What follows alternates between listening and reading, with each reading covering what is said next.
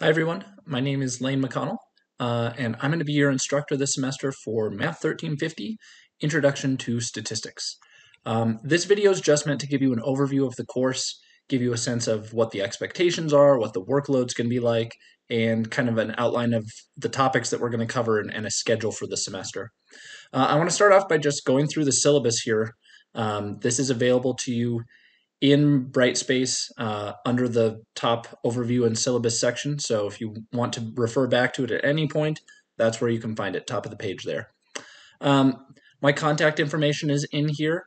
The best way to get in touch with me is going to be via email. I check it pretty much constantly throughout the day on most work days, unless I'm in the classroom teaching.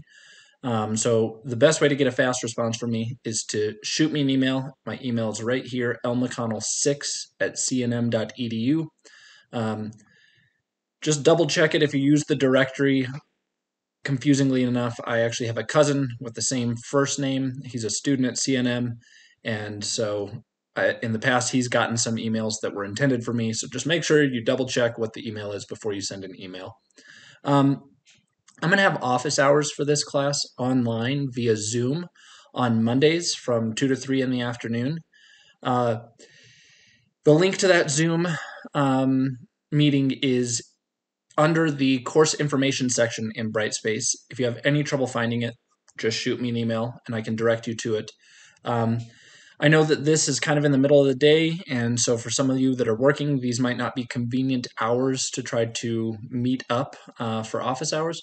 So if you send me an email, I'm happy to schedule, an appointment outside of these hours as well on kind of a, case by case basis. So don't hesitate if these hours don't work.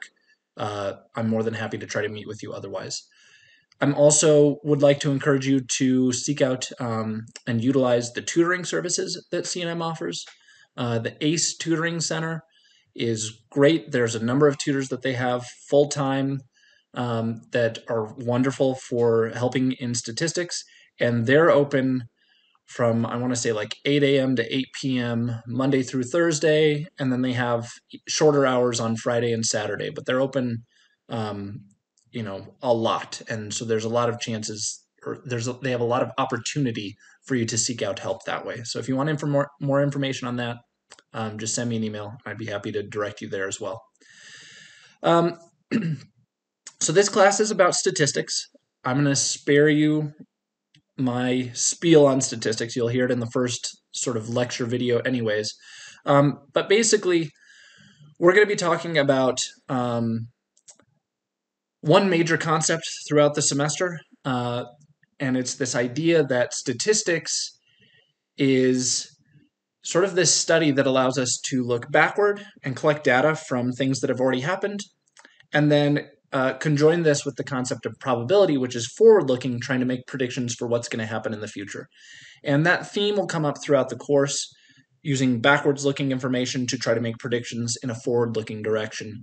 And it's one of the cool things about this courses. So I'm not going to, again, give you any more than that here. You'll hear plenty in my other videos. But that's kind of going to be the theme of the course.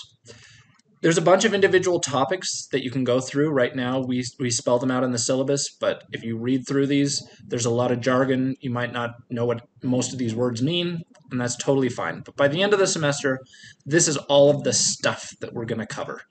So for now, don't worry about it, but at the end of the semester, you can probably look back on this and hopefully we'll recognize most of this information. We're going to be using a textbook that you have already paid for.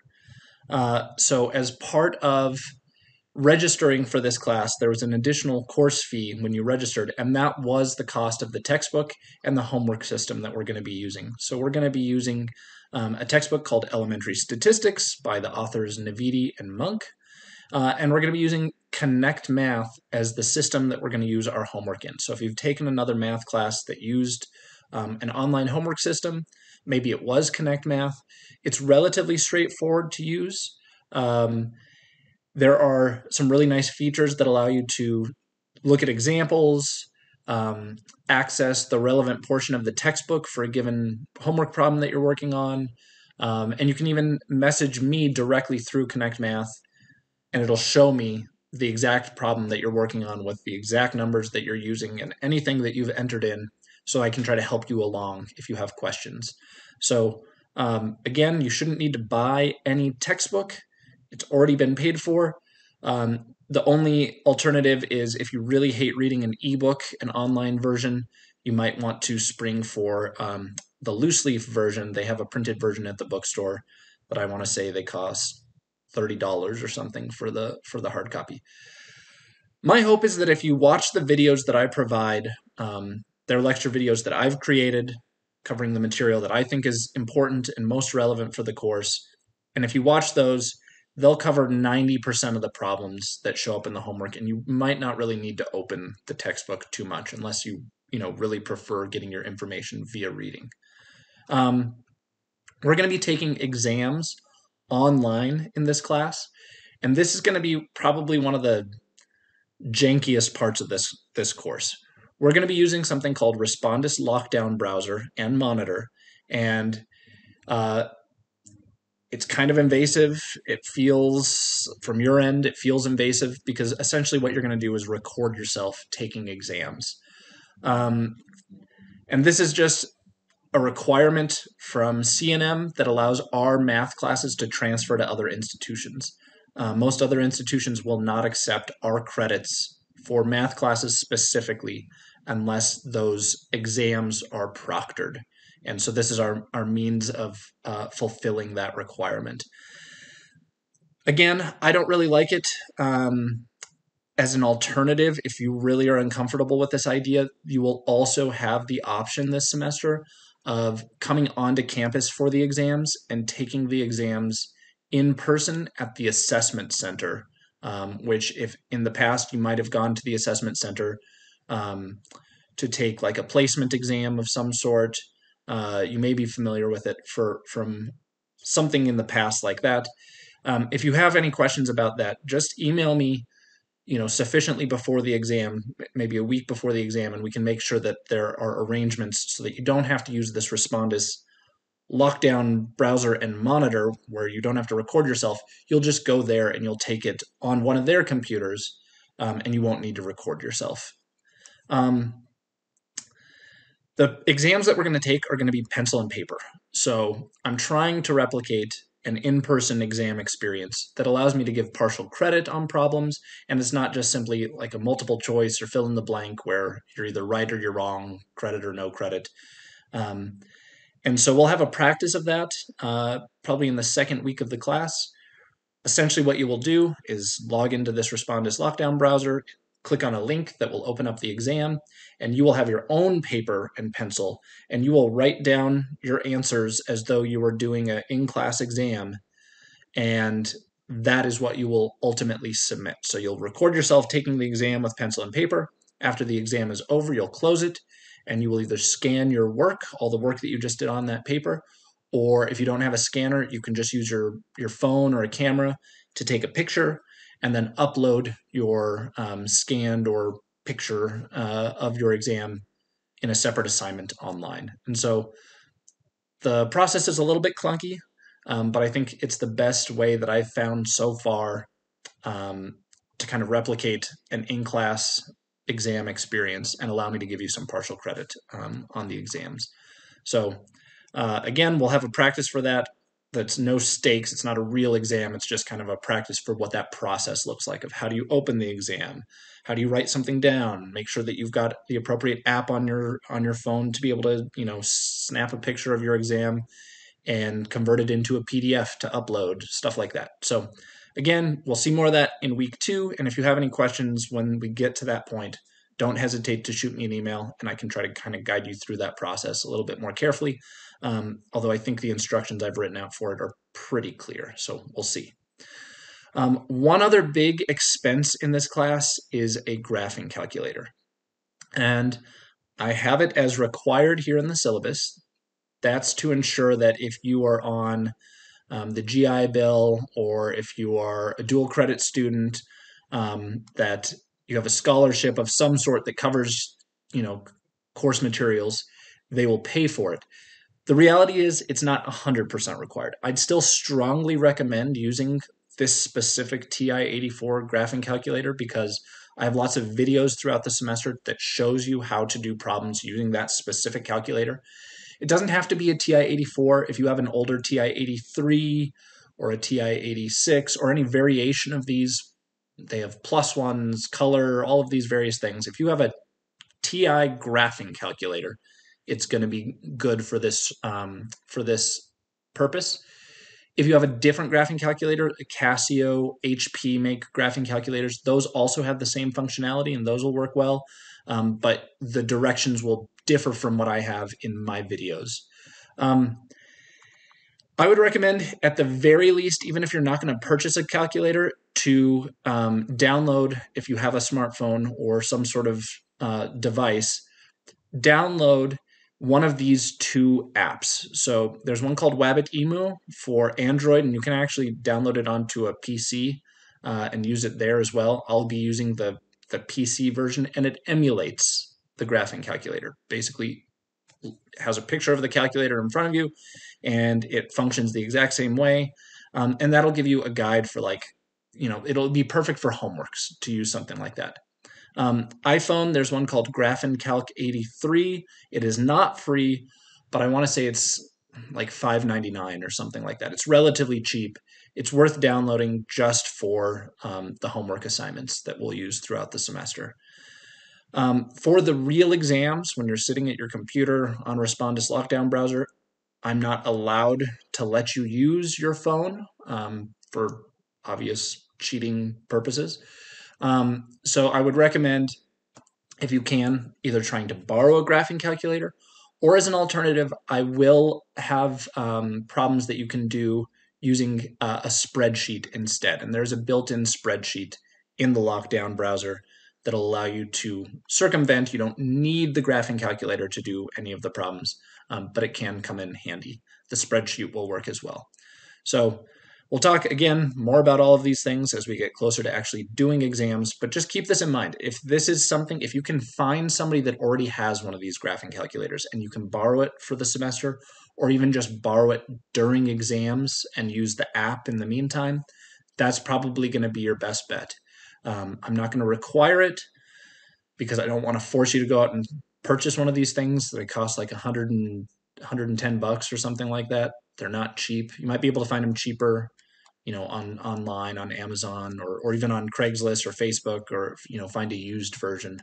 But it is a big expense, so I'm not requiring it, but I am strongly recommending it. If you have any doubts about your math abilities, the calculator is going to probably make life a lot easier for you. So I'd strongly recommend it in that case.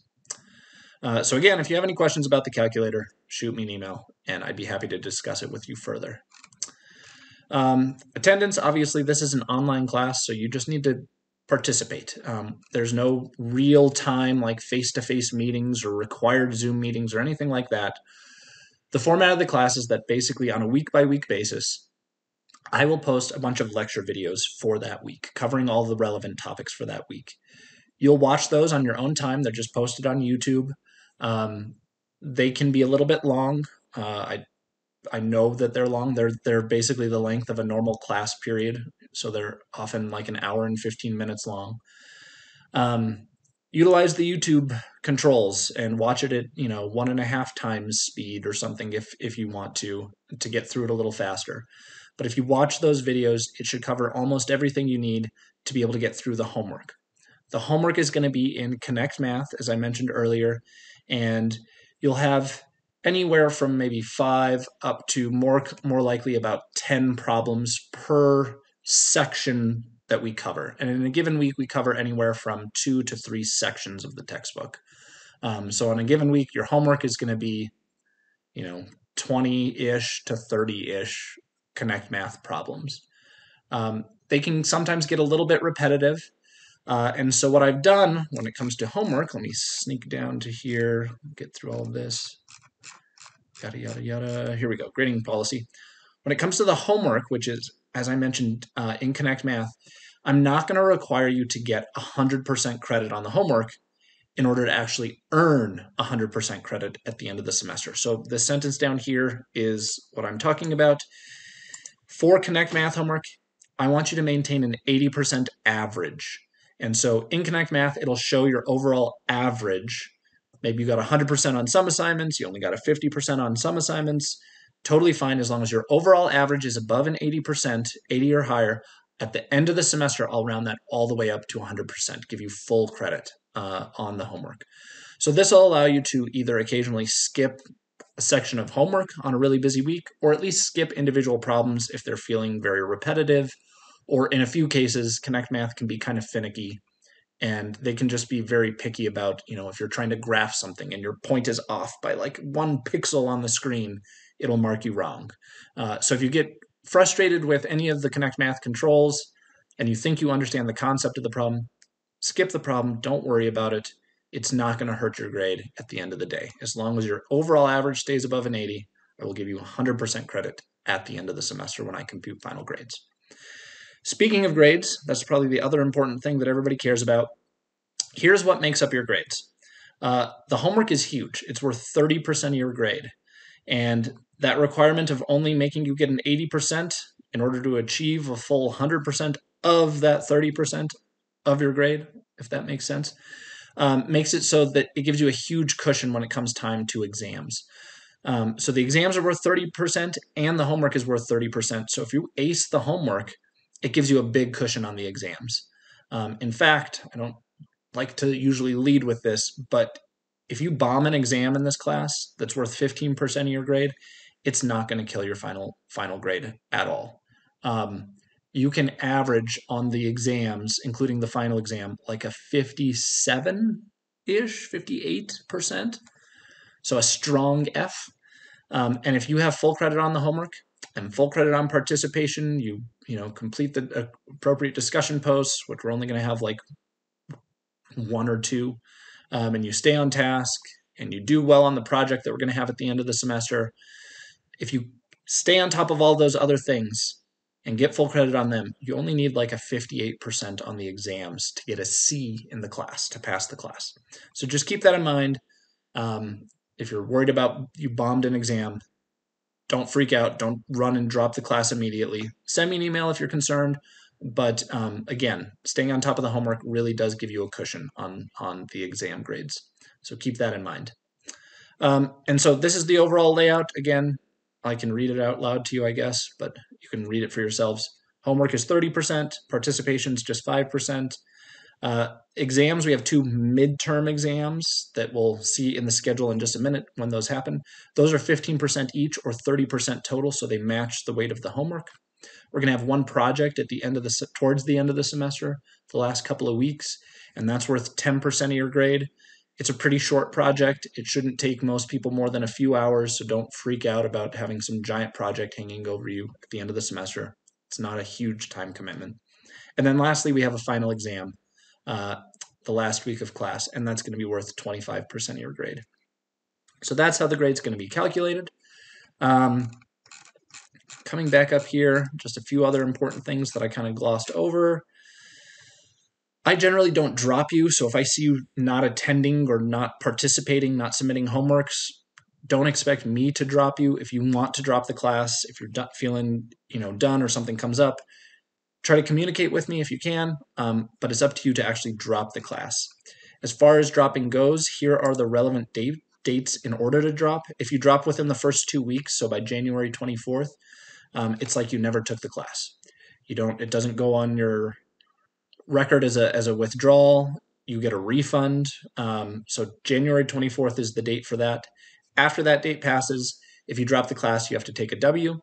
You can also change your grading option to either credit, no credit, or audit by filling out the appropriate paperwork. The deadline for that is towards the end of March, so about a month before the class ends. So just keep those dates in mind, and I'll try to remind you as we get closer to those dates that they're coming up. Again, most of you will not be on campus, but if you do decide to come to campus to take the exams, you'll want to read through this COVID policy and what the requirements are to be able to come on campus to actually take those exams. So read through that if you're not familiar with C&M's COVID policy. And otherwise, all the normal stuff they want us to put in here. I think the only real important one of these, again, because it's mostly an online class, so classroom disruption and smoking on campus, these things aren't going to make as big of a difference. But the disability statement, if you do have recognized accommodations from the Disability Resource Center at CNM, and you want to utilize any sort of accommodations during exam testing and so on and so forth, just get in touch with me towards the beginning of the semester here before any of those exams come up so we can figure out the appropriate plan for all of that. Otherwise, the last thing that I want you to take a look at is the schedule for the class on a week-by-week basis. Here are the topics that we're going to be covering.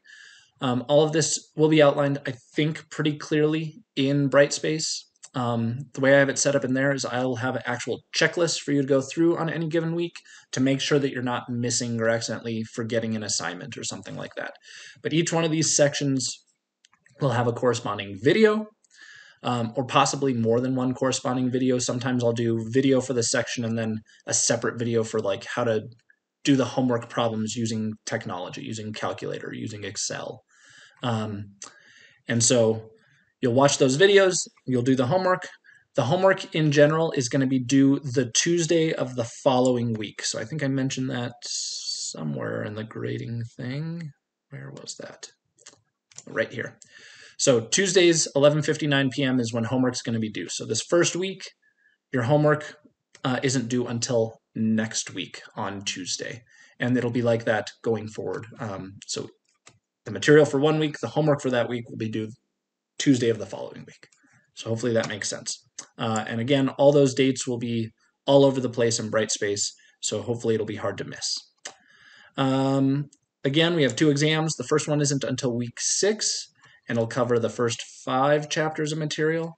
Then we'll have a second exam during week 11, covering the interim material in between those 2. And then we'll have a final exam at the end of the semester. And we have one built-in week here to allow us to have some extra review, allow you to have time without extra homework or anything and to work on your final projects, or if there's any need to, for some reason, make up any material throughout the semester. So we've got one buffer week in there, but this is what the schedule looks like. I also wanted to point out that there are going to be 2 extra credit sections of homework. I don't have lecture videos for these. They're pretty straightforward. So it's section 4.3 in week 4 and section 5.3 in week 5. If you choose to do the homeworks for those sections, they're extra credit. So take a look at those and you can kind of decide if that's worth your time once you get there. But otherwise, if you have any additional questions about the setup of this course, again, shoot me an email, request a Zoom meeting, get in touch with me. I try to be as responsive as I can. Usually that means I'll respond to you right away if I'm sitting at my desk and I get the email. Worst case scenario, maybe 24 hours before I respond to you. And occasionally on a weekend, if I go out of town or if I'm camping or something, I might be out of, email range for 48 hours, but that's pretty rare. And I'll try to warn you guys in advance if something like that's going to happen. But otherwise, good luck this semester. It's going to be some hard work, but don't get discouraged. And if you feel along the way that you have any questions or any concerns or anything at all, get in touch with me. And I'm more than happy to work with you. Stuff is going to happen. Life comes up especially now during COVID, right? So if you get sick, if you have to take care of a family member, if something happens at work and you're having to cover extra shifts, just let me know. Just keep me in the loop and I'll do what I can to accommodate you guys. Otherwise, good luck.